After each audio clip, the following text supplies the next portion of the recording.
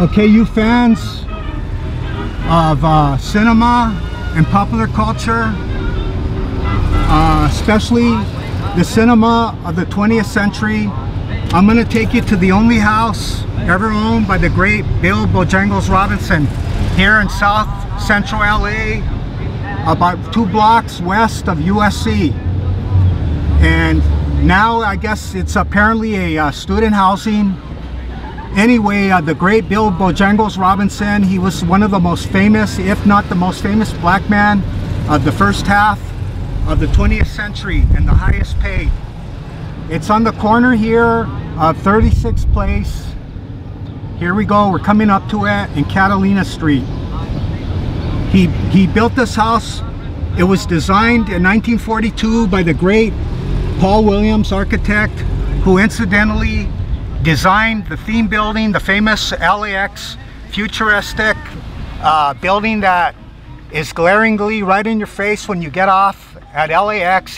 He designed the house that Frank Sinatra once lived in, and Lucy and Desi Arnaz, Julie London. Okay, let's take a look at this house. And like I said, he lived here for only 6 months with his wife Fannie, whom he was married to for 25 years. And sadly, when he moved in here with Fannie, they got divorced soon after 6 months. And this is all the vestige of it. Is not very well kept, obviously, but you can see pictures of the way it looked in its heyday in 1943. And the great Bill Bojangles Robinson, he made $3 million in his lifetime, and he died penniless in 1949. And he had absolutely no money, so his great friend, the great impresario Ed Sullivan, paid for his funeral. And if you're aware of his 4 films, Just Around the Corner, 1938, with Shirley Temple, Rebecca of Sunnybrook Farm, 1938 also, The Littlest Rebel, 1935, and The Little Colonel. And that's the film where he did the famous stair dance with the great Shirley Temple. And I thought it was ironic today, because what would be in here today, it was serendipitous, because he made a lot of his fame by being in Shirley Temple's films. And I thought it was ironic that they just said that they were going to release the first Shirley Temple postage stamps. So over here in the backyard, the great Paul Williams, great architect, he built an adult playhouse, what they call an adult playhouse in the back, with a view of the garden and pool.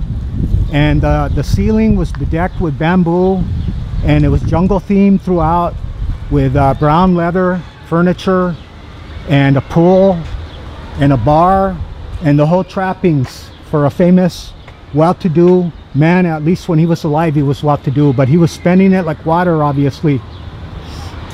Anyway, he said that he didn't have any time due to the time schedule of the Little Rebel that he was doing with Shirley Temple. So he said what he did was he modified his steps to make it look like Shirley was mimicking him, and he was actually imitating her steps.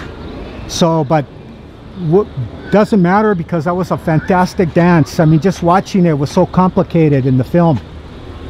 And the great Bill Bojangles Robinson, he was born in Richmond, Virginia, and his parents died and left him and his brother Bill destitute. And I say Bill because they said that they actually named Bill Bojangles, they named him Luther, and he hated his name. He said, so I don't know if it's apocryphal or what, but he said that him and Bill exchanged names, and then later on Bill went by Percy, yeah, and Bill went by, obviously, Bill. And he learned his craft on the streets of Richmond, Virginia, And right before World War II, he was already making $3,500 a week. And he has a couple of firsts in his life. He was actually considered the first black to ever go solo on Broadway without an act. Before, they had a law that a black man had to be with another black man, like a tandem type of setup. And then he was the first black to ever be in an interracial scene in a film. And I was going to say in 1898 he joined the Spanish-American War, but I don't know if he was in action. All they said was he got shot accidentally by a second lieutenant while the second lieutenant was cleaning his rifle. And I don't know if he did it on purpose or what, but anyway, at age 39 in 1917, he joined what they called the 369th Regiment, New York Regiment, and that was from New York. And they were called the Harlem Hellfighters because that was the name they got from the Germans, because they said whenever they knew that the 369th was opposite to them, they said that they would never lose a man to capture, they would never lose a foot of ground, and they would never lose a trench. And they took fierce, horrible, horrific casualties whenever they were attacked by the Germans, and vice versa. They gave as good as they got. And the Germans, they said, would always say, "Ach, Scheiß, die Holland Kampfers sind gegenüber uns, mein Gott."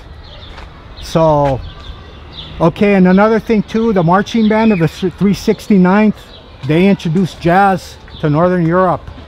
That was the first time they ever heard jazz. And too bad, look at the way this place looks. They had to have a plaque. They had to put a statue to the great Bill Bojangles Robinson. And I'll tell you another factoid. He's the guy, I don't know, I know the people today, they never heard the famous word copacetic, but that was the word one would use in the 20s and 30s to say cool or bitchin' or far out or whatever. Well, he's the one that coined it, and they said that every time he was on the radio and in vaudeville, he was always saying, "That's copacetic, man." So by the time the 1960s rolled around, that's probably about the last time you ever heard that word. But I want to just say that there was an animated film that I saw in 1981 called American Pop by an animator named Ralph Bakshi, and there was a character that used that word, and I thought that was a cool word. And at the time I was working at Sears with this older black woman, and I told her, "Oh yeah, that's copacetic, man." And she goes, "Where'd you hear that, Clyde?" I said, "Oh, I heard it in a film called American Pop." She goes, "I haven't heard that since the 1960s. So she was pretty amazed that I knew that word. But anyway, that was considered hep cat talk, jive talk, and this is the man who coined that word, and it was entered into the Webster's Dictionary in 1934. Okay, well, here you go, 36th place. And I sure would like to go into that house and see how it looks now, but it's obviously patently student housing. And he did 4 films with the great Shirley Temple, but of course he did other films, and very well paid. And like I said, sadly he died penniless. And he actually started a career of Ann Miller, they said, and Fred Astaire. So that's why I thought it would be apropos to start this little vignette with Fred Astaire's that song right there that I started out the video with. Okay, well, and I want to say that his name, I don't know if that's apocryphal, but they said that his name is from the Pali language, the Buddhist Indian language, Pali, and it's actually Bojanga, and it means limbs of enlightenment. So apparently he got it somewhere in the streets of Richmond as a little boy, and his grandmother raised him and his brother.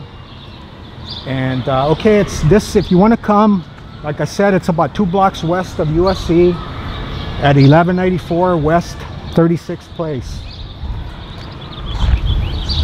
Okay, and then he was married 3 times. to Lena Chase, 1907 to 1922. And then he was married to Fannie from 1922 to 1943. And then his last wife was Elaine Planis from 1944 to 1949. And they said that Fannie lived here until 1969. And when they opened up her safe deposit box, there was a couple of $1,000 and some old bonds and stocks, but that was about it over his whole lifetime. And apparently the guy that was investing his money, he didn't do a very good job, obviously, right?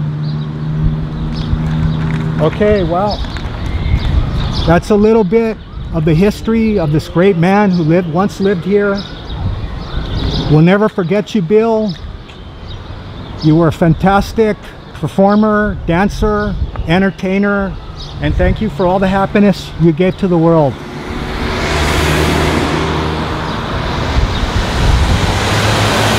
Good night, sweet prince.